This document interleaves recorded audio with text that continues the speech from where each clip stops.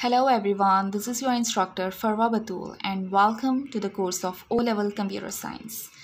So, as we were looking the current uses of hexadecimal numbers in computing, so the very first use that we have seen are the memory dumps. So in this video, I am going to discuss these memory dumps in a more detail with you, right? So what are memory dumps? Let me share the definition first. Okay, so here we go. This is the definition of a memory dump. Let's see this. A display or printout of all or selected contents of RAM.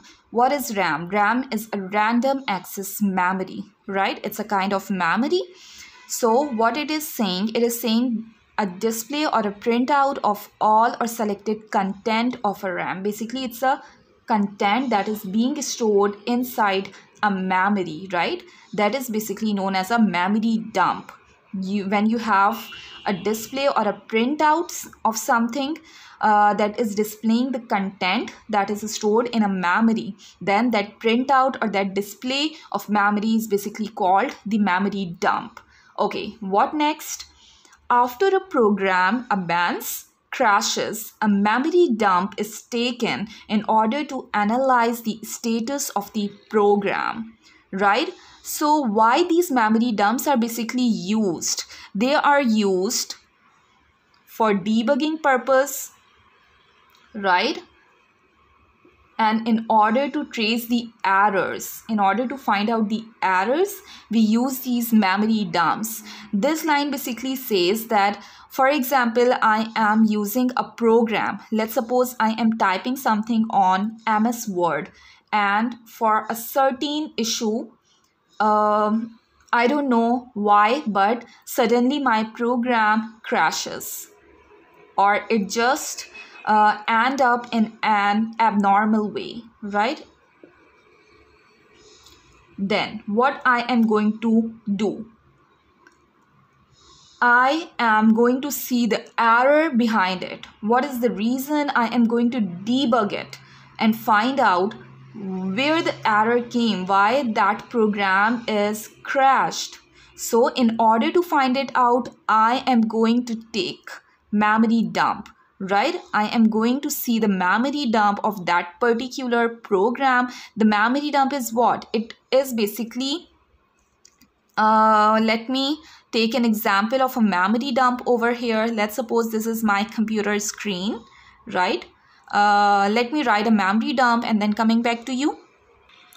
Okay, so for example, this is my display screen and I have taken a memory dump when this program has crashed, right? So it is what? It is basically in the form of hexadecimal. And let me tell you that what is this? At my very left, this is my left, I am watching the memory locations, right? These are my memory locations, and this is the memory content that is being stored in this particular memory location, right? So this is a type of memory dump.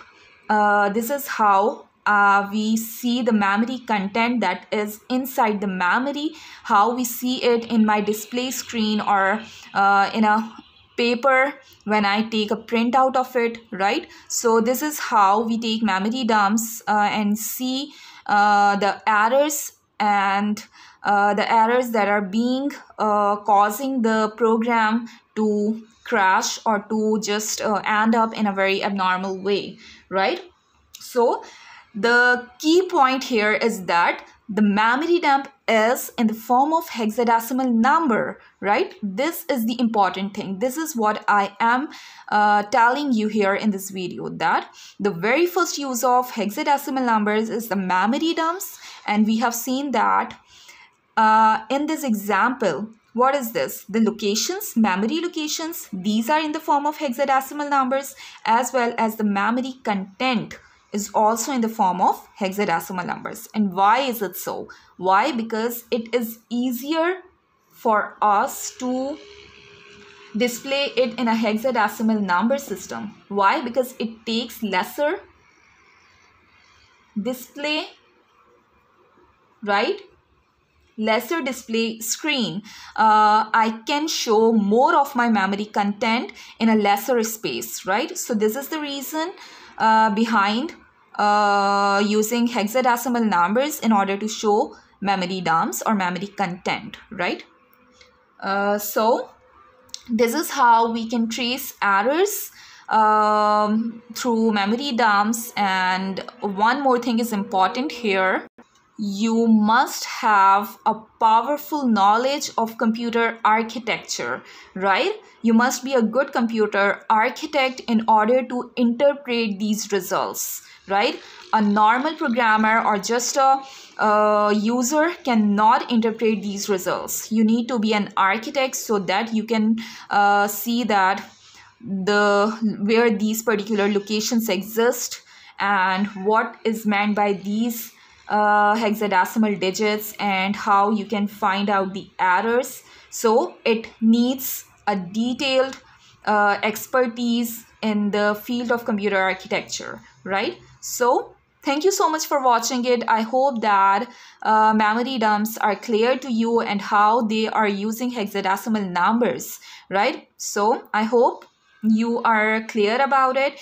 And I haven't seen past paper example of these. So in the next videos we will see other uses of hexadecimals, and in those videos I am going to share the past paper examples too, right? So thank you so much for watching it. In the next video I am going to tell you about the color codes that are that are basically in the form of hexadecimal numbers, right? So thank you so much for watching it. See you in the next video. So stay tuned, stay connected, and thank you so much for watching my videos. Please like it, share it, subscribe the channel, and please give me best wishes. And please comment and give me feedback as well, because your feedback is very important, right? So thank you so much. Take care.